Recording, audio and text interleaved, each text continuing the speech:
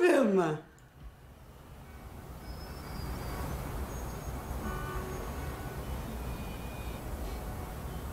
He's a pedantic, pontificating, pretentious bastard, a belligerent old fart, a worthless, steaming pile of cow dung.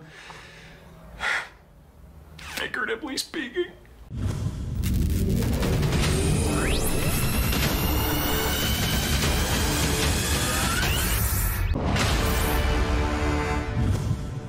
Hello everyone and welcome to Action RPG. I'm your host Aaron, and for today's video we're headed back to the world of Diablo Immortal, and more specifically IGN's take on Diablo Immortal. Now when I read this article I just found myself cracking up, and I thought maybe you would too, so we're gonna check it out together. And by the way, every once in a while the stars align and I feel like I find the perfect intro for the video, and this time it was Liar Liar. I hope you enjoyed that.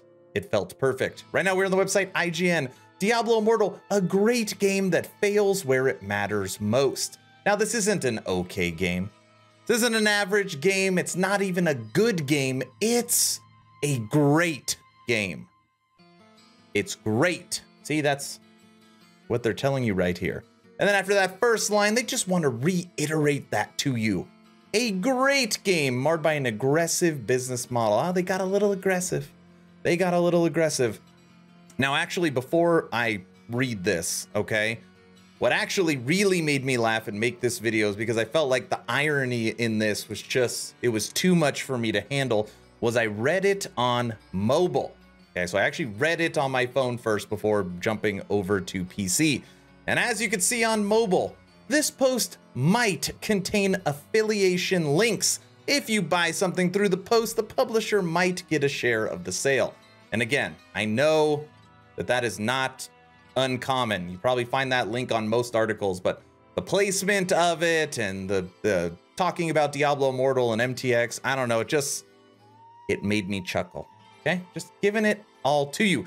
Diablo Immortal has gained an unsightly reputation since its launch. No thanks to the backlash over its, ready for it, alleged aggressive microtransaction model. It's I don't know if it's true or not. Maybe it's not. It's alleged. Even the game's developers have admitted that the game is heavily monetized following the brickbats it received from the community. The game's review scores suffered and became the lowest rated on Metacritic. Now, just in case you were curious, let's get an update on Metacritic. The PC port for Diablo Immortal is currently sitting at a 0.3. Now, maybe you're thinking, well, 0.3 out of 1, that's not too bad. No, it's not out of 1. No, it's not out of 5. It's out of 10. 0.3 out of 10. Now, maybe you're thinking, but Aaron, this is the PC port. This is a beta version. I bet you the iOS and Android Metacritic is way better. And you'd be correct. It is better. It's sitting at a 0.4. Terrible. Absolutely terrible. However, beneath the huge steaming pile of microtransactions related issues plaguing Diablo Immortal, it is actually an enjoyable gem of a game. Okay, come on. It's a gem of a game. Are they doing this on purpose? Are they making fun of us? Gem of a game. Legendary gem of a game. Admittedly, I am lambasted by the game for its flaws, but since it was only recently launched in Southeast Asia, I have spent the better half of last week exploring its expansive world. It does feel jarring to return and log into Battle.net after almost half a decade following Destiny 2's departure from Blizzard's dedicated launcher.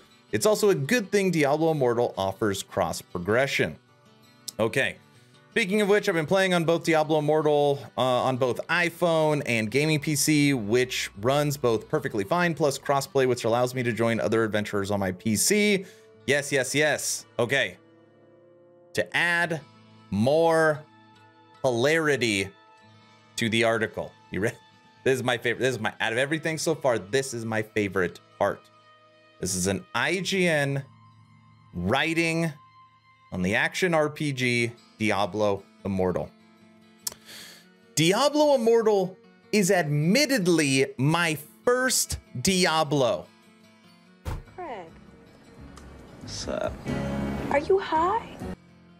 They never even played the Diablo franchise. Well, they go on to say this. Although I did dip my toe into Diablo 3, which I did not enjoy. Didn't play first Diablo, didn't play D2. Which means obviously they didn't play Lord of Destruction. Dipped your toe into D3. We don't have D4 and now is playing Immortal and writing an article about it. Absolutely bonkers. The same cannot be said for Immortal, however, as I found myself yearning to pull out my phone and launch Diablo Immortal whenever I had spare time. This fat satisfaction from killing rogues of demons is just pure bliss.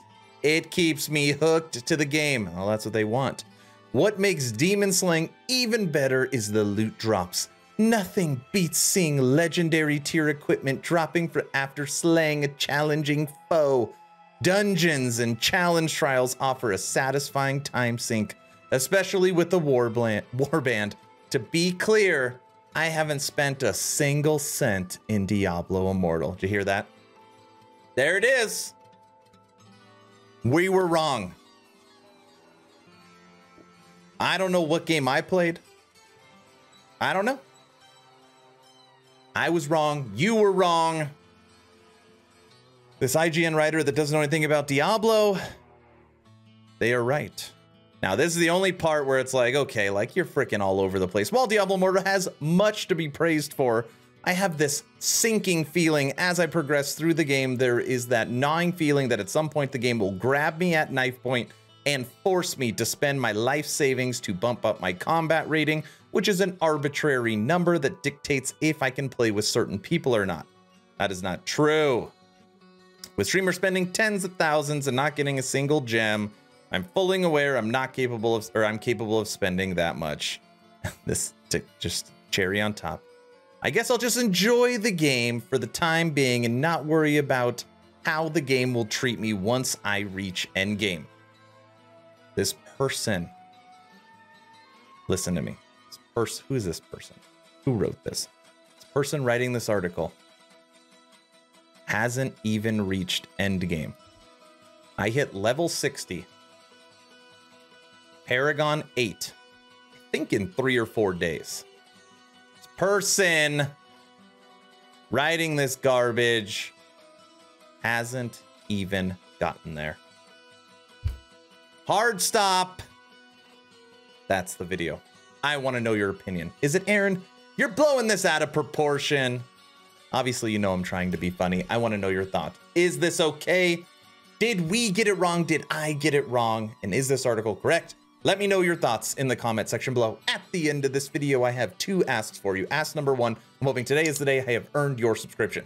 Hoping today is the day you make the decision to push that little red button. I would really appreciate it. It really does help the channel in 2022. We have a goal of 20,000 subs and we're about 900 away. But again, only if I deserve it. Ask number 2, check out my Patreon. Thank you to the first 41 members that have signed up.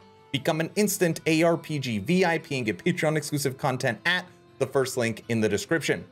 We have weekly podcast, weekly blog post, access to my VIP lounge, access to a special title in the Discord, and depending on the level, we could play games together, we could stream together, lots of good stuff. First link in the description.